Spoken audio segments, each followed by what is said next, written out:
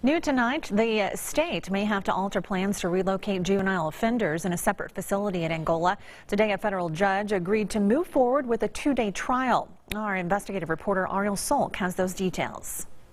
A two-day trial has been set for a federal lawsuit that would stop the transfer of juveniles to Angola. One of the lawyers representing the juvenile client is attorney Ron Haley. Today was a first step in our collective goals in preventing children from being transported from a juvenile facility to the Louisiana State Penitentiary. This comes after the governor's office announced plans to move inmates from the Bridge City Center for Youth to a separate facility at Angola after a series of escapes. We're supposed to just close our eyes and accept the fact that we're going to take kids from a juvenile facility and shove them to the Louisiana State Penitentiary.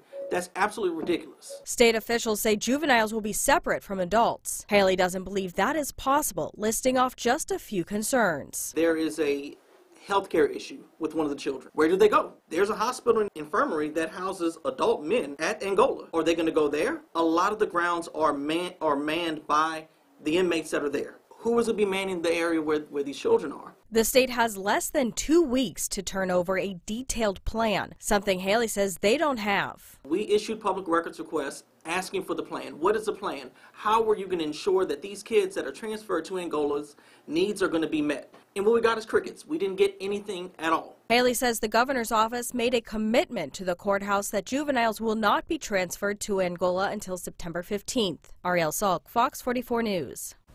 That trial is now scheduled for September 6th and 7th. The governor's office tells us they anticipate the move to Angola as temporary and say the plan is a work in progress. The full response can be found at brproud.com.